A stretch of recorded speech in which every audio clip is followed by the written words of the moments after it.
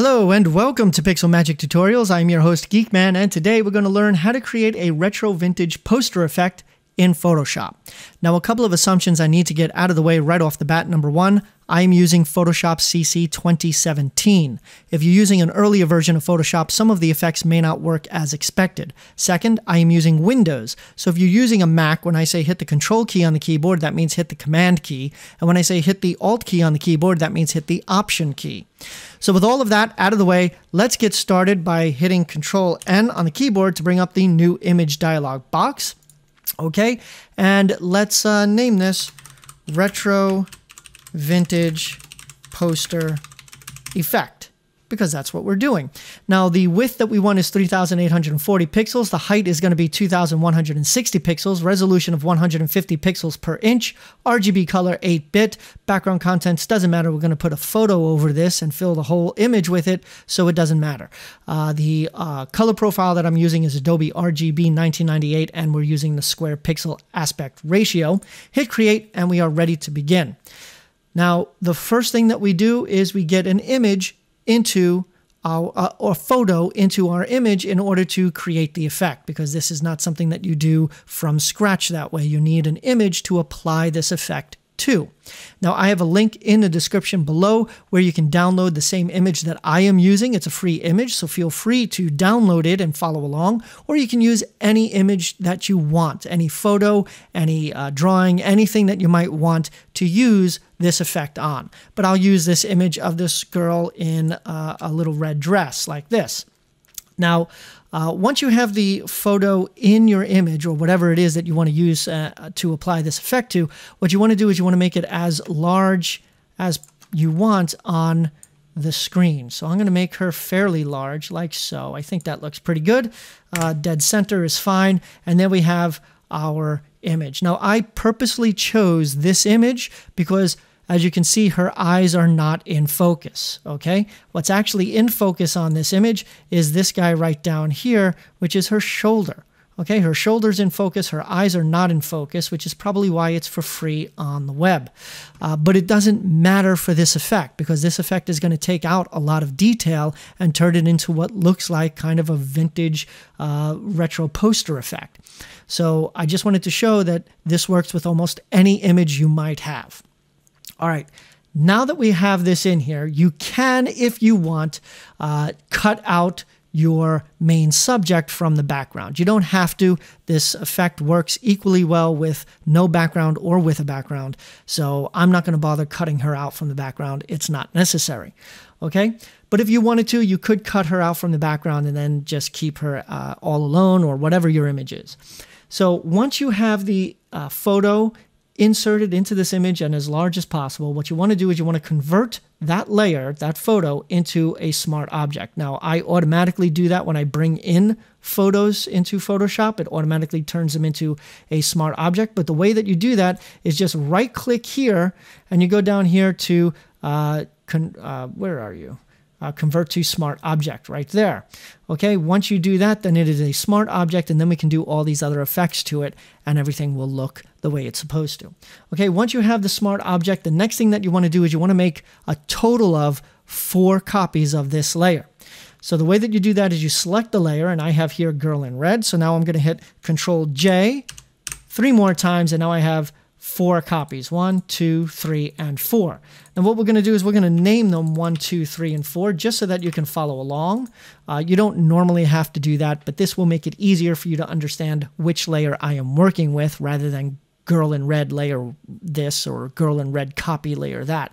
So here we go with layer 1. That's the only one that we want to see right now. So now we've got our 4 layers. We're going to hide 2, 3, and 4.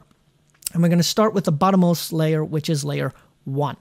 Okay, and on layer 1, what we're going to do is we're going to go up here to Filter. We're going to go to Blur. We're going to go to Gaussian Blur.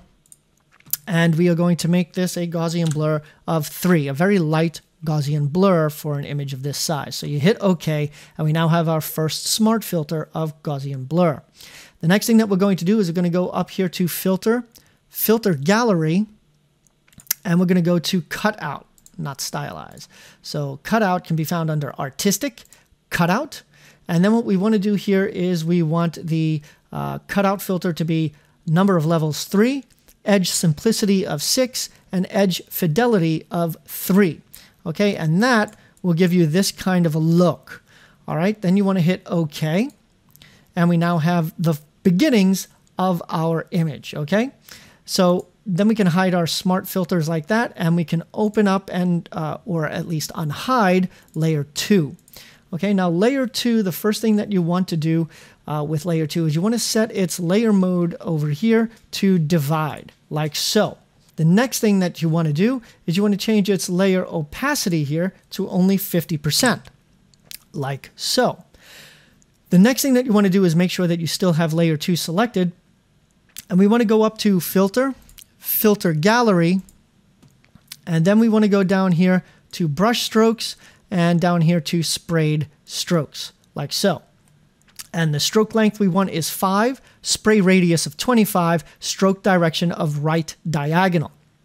Hit OK, and you can see that we now have this kind of sprayed effect. So if you can hide the smart filter there, and if you turn off layer 2 and turn on layer 2, you can see the difference that we are getting there already. Okay, the next thing that we want to do is we want to unhide layer 3, like so. And then what we want to do is we want to change its layer mode, layer 3's layer mode, to subtract. And then we want to change its opacity here to only 70%, like so. The next thing that we want to do is we want to go up here to Filter, Blur, and Gaussian Blur. And we want to change this from a 3 to a 6. So our radius is 6. Hit OK. Then the next thing that we want to do on layer 3 is we want to go to Filter, Filter Gallery.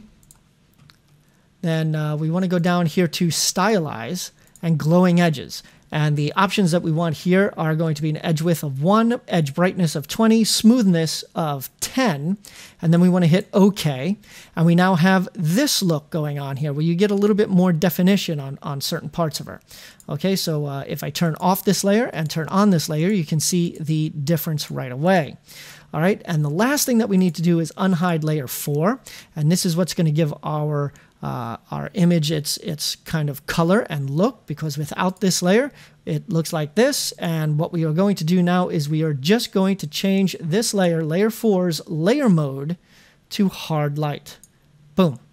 And now we have our finished and completed retro vintage poster effect in Photoshop for any image that you might want. It's a very quick and easy thing to do in Photoshop.